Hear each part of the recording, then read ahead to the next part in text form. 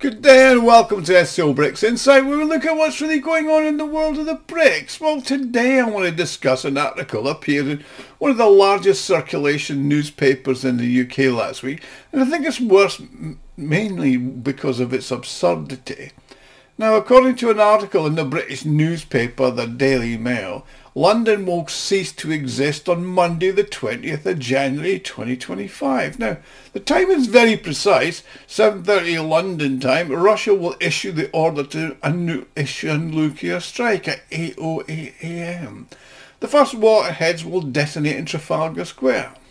Now, this scenario is described in very serious detail in the British conservative newspaper, the Daily Mail, which has undertaken a detailed study of the potential consequences of a nuclear strike on London.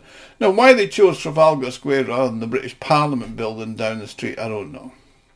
Also, they don't specify the reason behind the attack. After all, it's not as if Russia takes perfidious Albion, the US's yapping, snapping lapdog, and its current leadership seriously, regarded them as a group of complete clowns led by Sir Juan Keir Starmer, with all the personality of a potted plant and all the charm of a Scunthorpe abattoir.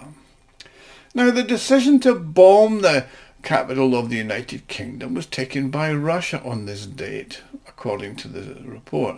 Scenario is meticulously laid out in its timeline and its detail, even stating that the missile will hit at 8:11, landing on Trafalgar Square. Meanwhile, in the Ministry of Defence bunker, they'll be opening their first bottle of malt whisky. This indicates the government bunkers are equipped with whisky reserves. It's worth reading the article, which I put up here, because it's so laughable. Furthermore, the report goes on to provide a detailed account of the horror and suffering that will be endured by hundreds of thousands of people who will not survive the radiation poisoning, not to mention the initial impact. Now, the scenario concludes on Monday the 3rd of February, 2 weeks later, where the British Army are sent into the ruins to ascertain if any survivors remain. Now, the scenario concludes on a somewhat poetic note. This great city, founded by the Romans 2 millennia ago, has now become a stark reminder of the darkest day in human history. Now, do bear in mind, this article did not appear on April the 1st, and it's not meant to be humorous. Well, apart from my perspective, their article probably was. Now, well, no, they did actually. Now, before I continue, I'd like to make an appeal. If you like and enjoy my videos, you can help me fund my channel and the website, scobricsinsight.com, to further develop it. You can do this by making a small donation, which can be done by clicking on the thanks button at the bottom of the video screen. Everybody who does donate gets a personal thank you from me. Now, those of you of a certain age will know there's nothing new in this apocalyptic scenario. There's been a great deal of interest in this topic, as evidenced by the numerous films and books that have been produced on the subject over the past few decades, particularly in the 60s and the 70s. In fact, it actually goes back to the 1950s with Neville shooting on the beach. In fact, I remember at school in the 1970s watching a government film called 3-Minute Warning, how you were supposed to hide under the kitchen table and you would be safe from a nuclear impact. Now, the prospect of a Soviet atomic bomb has caused concern for Western citizens for more than 2 generations. I mean, probably more like 3, as affairs were ramped up again and again. Now, what the Daily Mail offers up now is more of the same laughable propaganda they kept on trying on in the Cold War. However, this theme continues to appear in other publications all the way across Europe and indeed in the USA, and it does indicate a certain trend. Now, it's notable that over the last 2.5 years, the Western press has avoided discussing the possibility of a nuclear apocalypse, particularly in the context of the ongoing situation in the Ukraine. Conversely, the general public were being indoctrinated to believe that a nuclear war was not as catastrophic as previously been thought. And all the horror stories about a nuclear winter were a successful propaganda campaign put out by the Soviets in the 1980s. Oh, actually, it was earlier. It was the 1970s. However, the majority of Western media outlets have still concentrated their efforts on reassuring the public that a nuclear war is not a viable option.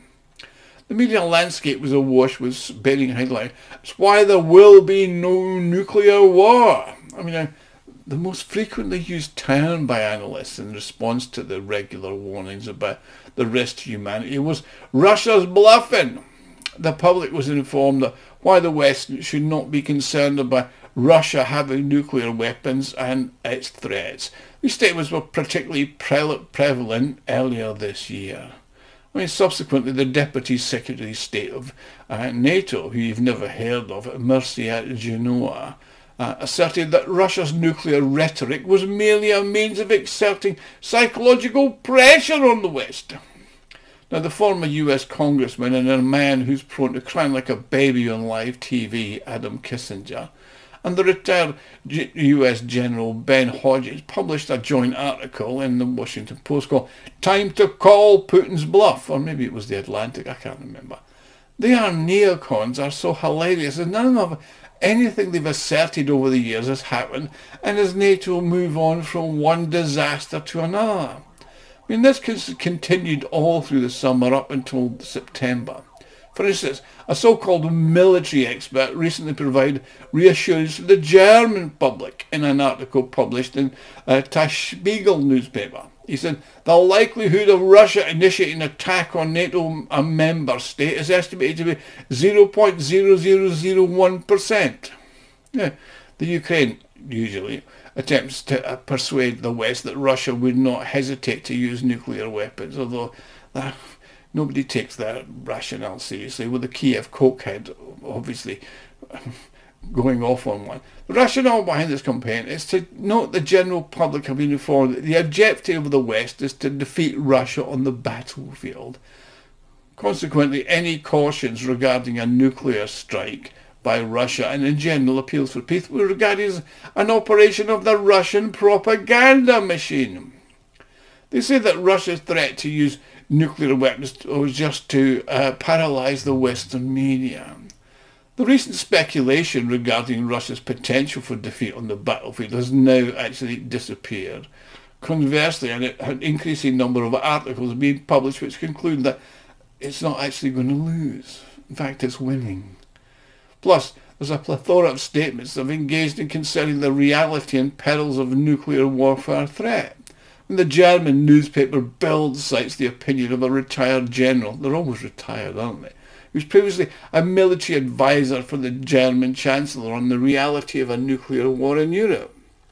The German newspaper Zeit has published a comprehensive article examining the potential consequences of a global nuclear war, highlighting that humanity completely could be annihilated within 3 hours. Well, we've known that since God knows when.